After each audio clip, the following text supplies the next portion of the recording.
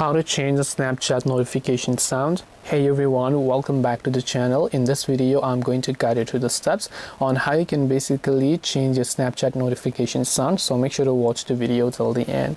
Now, changing the notification sound and using a custom notification sound for Snapchat is definitely simple and easy, but this process is only possible for Android users because Android provides this feature by default. You don't have to open up Snapchat and go to its settings, but open up the settings application depending upon the Android phone that you're using.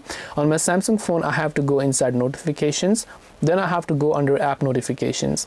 Once I go under app notifications, I should be able to see all this. What I need to do is I just need to select Snapchat. I have allowed the permission, by the way, and here you can see allow sound and vibration. Then I can tap on notification categories, and then I can choose to turn on those notifications here, and I can choose to also make it silent, by the way.